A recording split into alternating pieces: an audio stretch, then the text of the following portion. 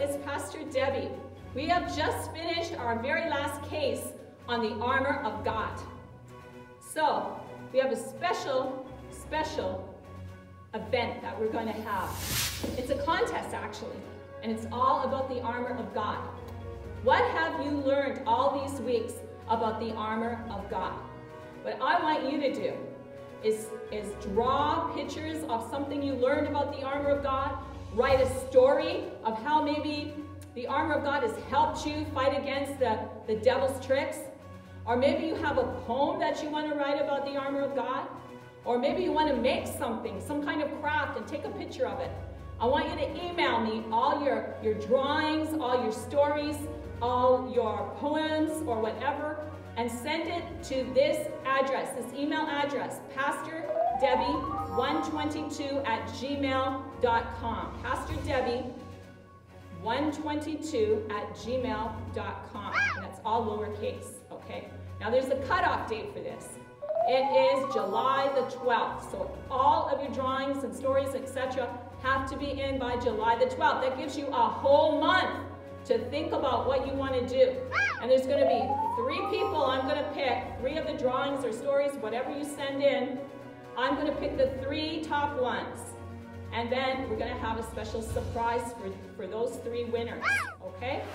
Now you need to put your name on those stories or drawings. You need to put your name on them and how old you are. Your age has to be on them, okay?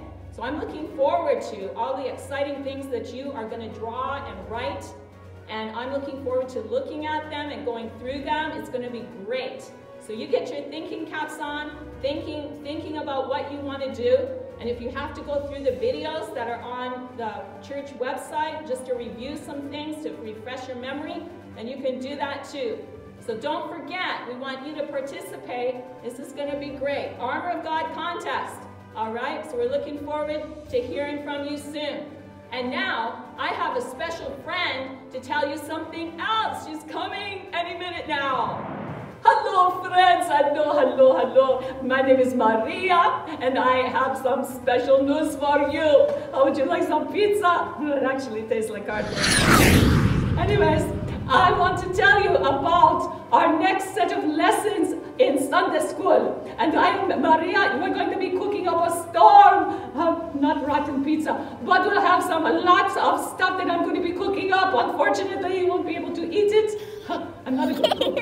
But what is coming next time is Jay's Diner. Jay's Diner coming soon for Sunday school. Jay's Diner, a special place. It's a restaurant, and we're going to be having some special lessons.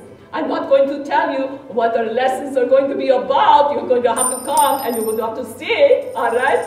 Now, here's a clue. I have a clue, so you can be thinking about it. What could the lessons be about for Sunday school? Well, here it is, your clue. This is Sally the sheep. Sally the sheep, say hello to our friends. All she does is blah all the time, blah, blah, blah, blah, blah. Now, we're going to be cooking up a storm, but not lamb chops. Shh, she doesn't like that. She's very sensitive. Yes, but this is your clue for what we will talk about. Sally the sheep, all right? You think about that, okay?